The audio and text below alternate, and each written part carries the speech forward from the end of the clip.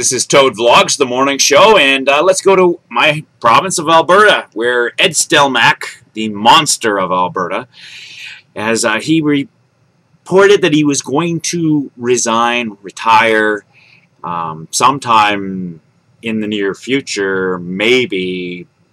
And basically he reported this because he can't win here. He's not going to win.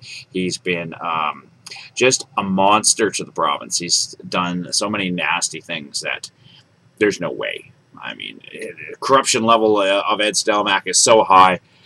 No, he cannot win here. But he's going to take us down with him. His newest budget that he just released, which is great. The guy who's going to leave his personal budget is slashing the education budget. Now, they're putting more money into it slightly, but the way they're doing it is going to cut a whole bunch of programs out of the education budget. And, you know, and this is a typical conservative ploy in Alberta. You can't really call them conservatives. They're a corporatist party. And what they do is they give breaks and money to corporations, and they do that by cutting health and education from the poor.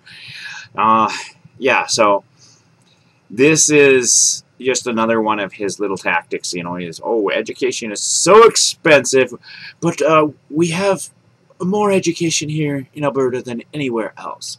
We just don't give it to poor people. You know, middle-class people. Anybody who's making less than $1 million, you just don't need an education in Alberta. You just don't. We like to keep you dumb so you work at the McDonald's.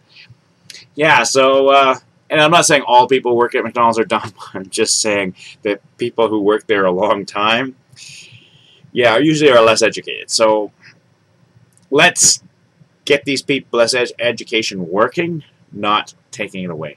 Ed Stelmach, you are the monster of Alberta. Congratulations! Everybody hates you.